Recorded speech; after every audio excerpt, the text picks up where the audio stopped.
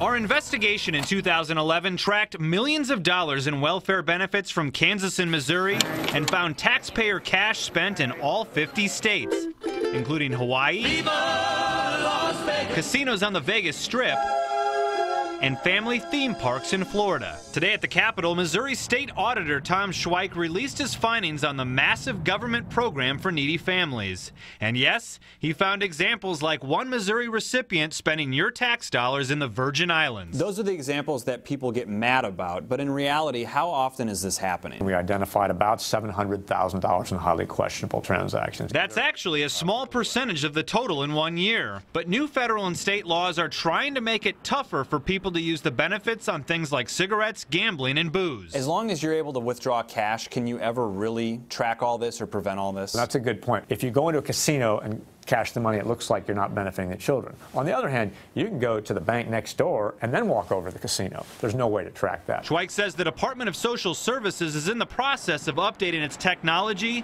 to more frequently track your tax dollars and catch red flags. This generates taxpayer outrage, but what is the takeaway moving forward from this? The takeaway is that there was a problem. It was a relatively small percentage of the total. There are new processes and procedures in place to identify a problem. And there's a commitment by the Department of Social Services to follow up and terminate the benefits of those people who are abusing the system. I'm investigator Ryan Kath, 41 Action News.